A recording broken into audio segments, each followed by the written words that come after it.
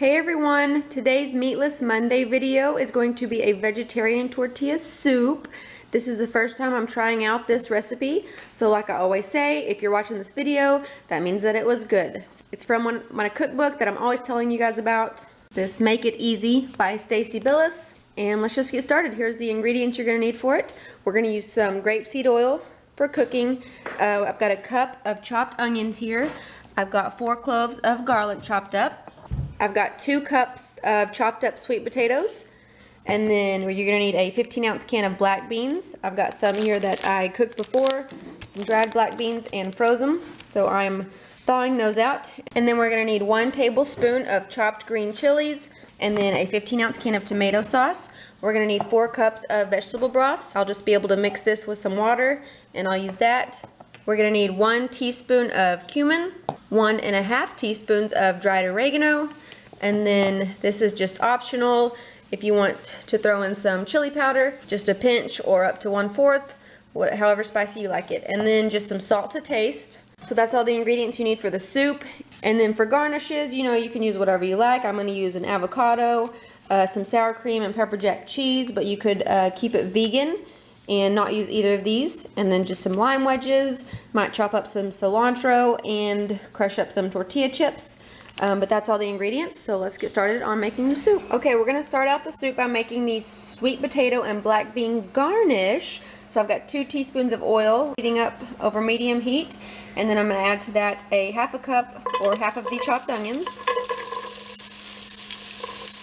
along with a teaspoon of the garlic, and we're just going to let that saute for a few minutes. And then to that mixture, we're going to add half of the sweet potatoes, or 1 cup worth. And we'll stir those to coat them in the oil. And then I'm going to add a 1/2 cup of water.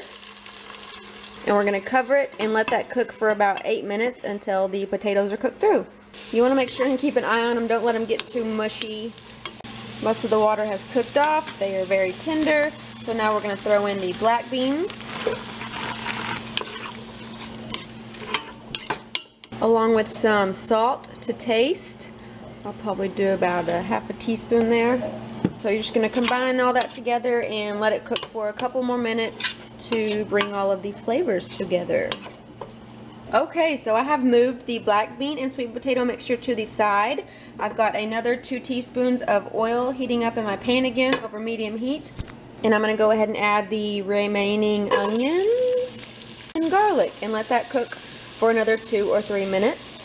And then I'm going to throw in the rest of the sweet potatoes, along with the 1½ teaspoon of oregano and 1 teaspoon of cumin.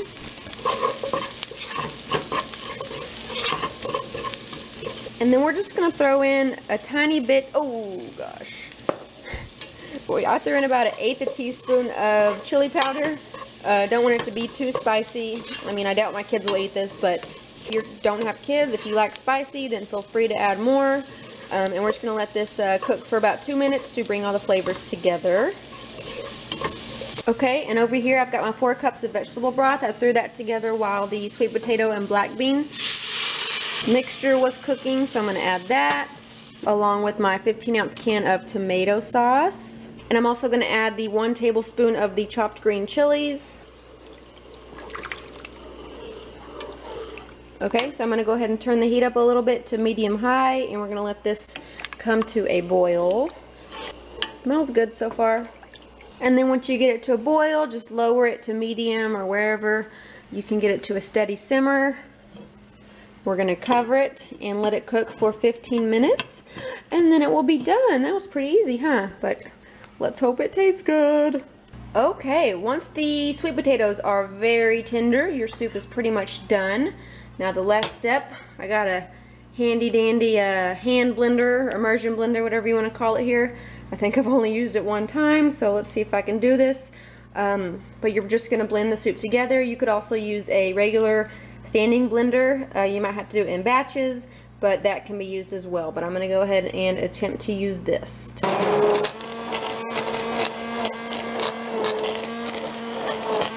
Alright, now who wants to see my face and see me taste it, It's really hot. This is without any of the garnishes.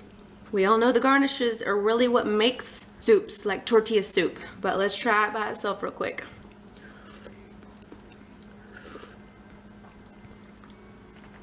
It is good. It has very good flavor. Not too spicy, and definitely a good twist on tortilla soup, something different. It's really easy to throw together. But let's go ahead and throw the toppings on it and then try it. Okay guys, here's my soup. I just added in some of the black bean and sweet potato mixture. I threw in some pepper jack cheese, a few slices of avocado, a lime. I'll squeeze the lime juice in there. I'll probably crush up some tortilla chips and put those in there. You could also add sour cream, but I'm gonna try to use as less dairy as possible in this, but I'm sure it would be delicious with sour cream. But it seriously is really good. Like the flavor is, I don't know how to describe it. It's just like a hearty, earthy flavor. It's just enough spice.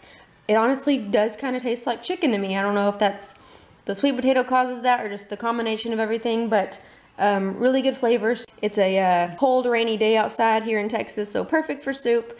But anyways, that is today's Meatless Monday recipe. Thumbs up if you enjoyed it, and leave me a comment below if you tried it out. And I will see you guys next week. Thank you for watching.